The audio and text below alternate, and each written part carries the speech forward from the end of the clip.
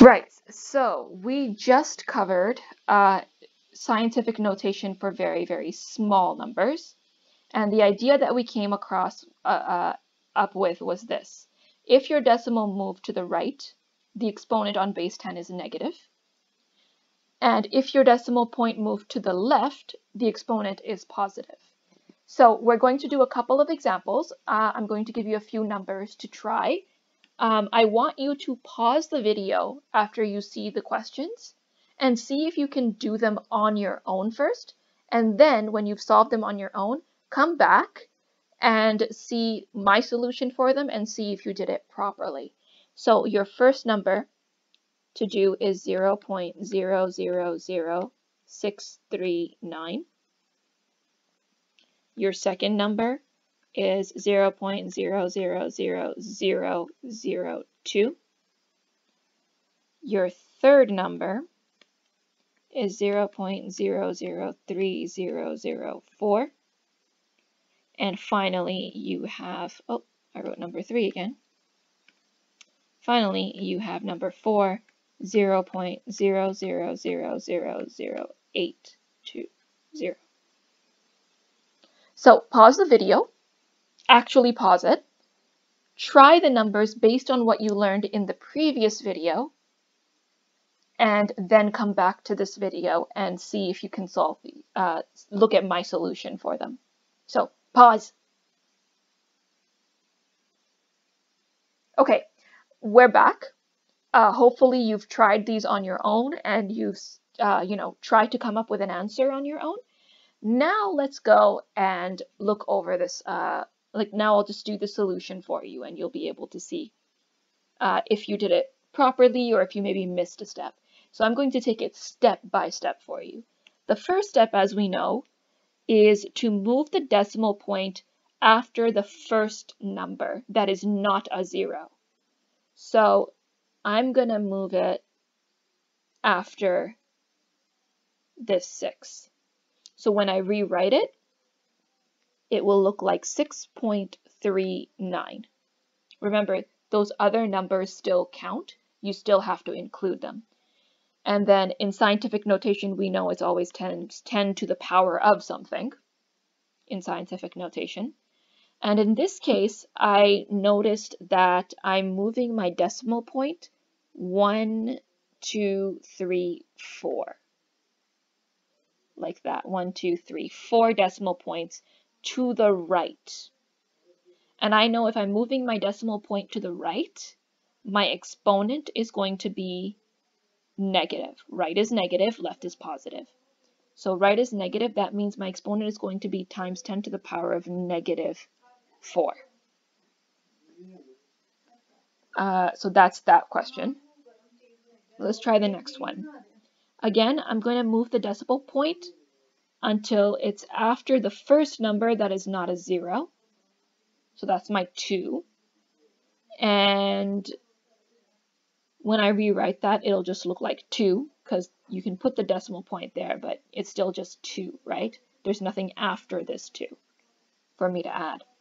And then times 10 to the power of something, because I've moved my decimal point.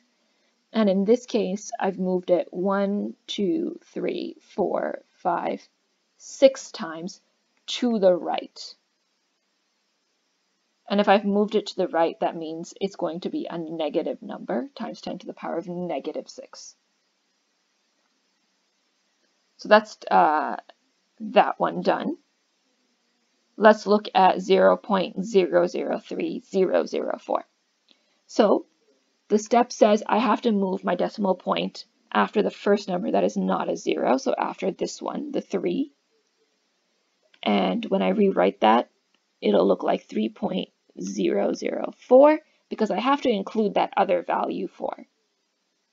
And then I have to look at how many decimal points I moved it. So I moved it 1, 2, 3 points to the right. And if I moved it to the right, that means my answer is a negative. So negative 3 spaces times 10 to the power of negative 3. And then for this last one, Same thing, my first number that is not a 0 is this guy right here. That means that when I rewrite this, I will write it as 8.2. Since that additional 0 I don't need. 8.20 is the same thing as saying 8.2. And then I'm going to count how many decimal points I moved and in which direction. So I moved it 1, 2, 3, 4, 5, 6 decimal points to the right. So when I do times 10 to the power of 6, hopefully you're all saying, no, Miss Noreen, that's a mistake. Because it's 6 to the right, that means it's -6. Hopefully by this point you've realized something about the numbers you're dealing with. Basically,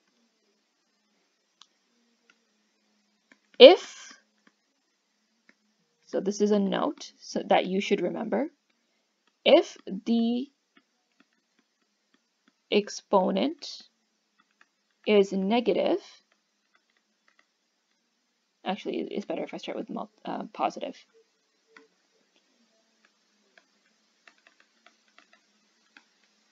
You are multiplying, right? If you remember, like 2.3 times 10 to the power of 4, when you do it backwards, right, you're doing 2.3 times 10 times 10 times 10 times 10, right? 10 to the power of 4. That's what that equals, which ends up giving you let's see, you move the decimal point 4 times, and you get 23,000. There we go. You are multiplying. But if the exponent is negative, you are dividing.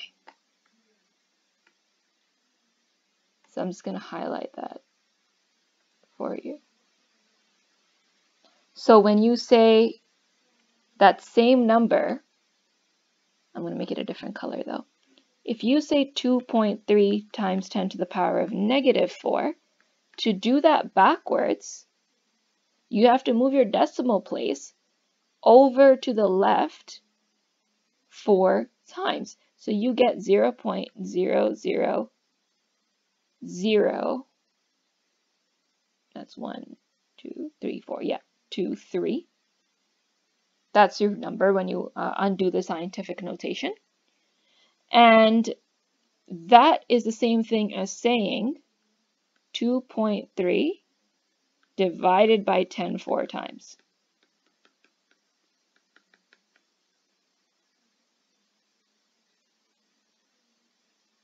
So when your exponent is positive, you multiply.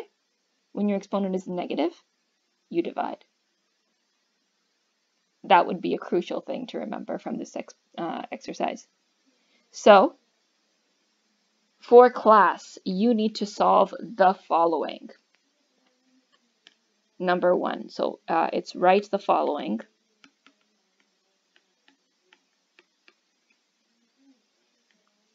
In scientific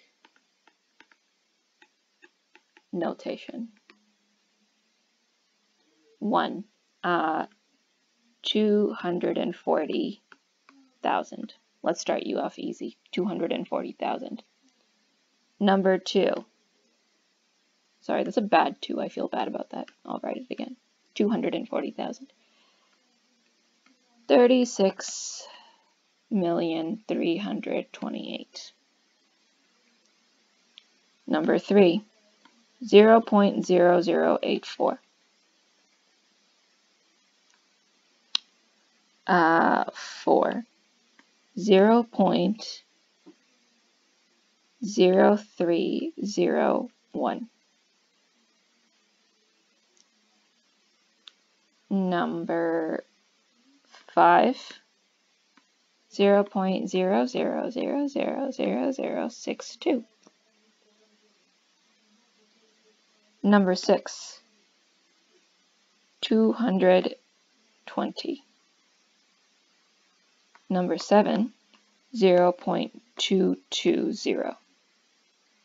So solve these questions for our class, and then we will take them up when you come back, and we're going to see, if you have some trouble, if you have any questions, make sure you write the questions down. So for example, if you just don't understand how to do 4 or you're not sure about it, in your own notes, make a little star next to it, and then remember to ask me to explain that particular one to you in the class, and you'll probably help someone else out in the class as well.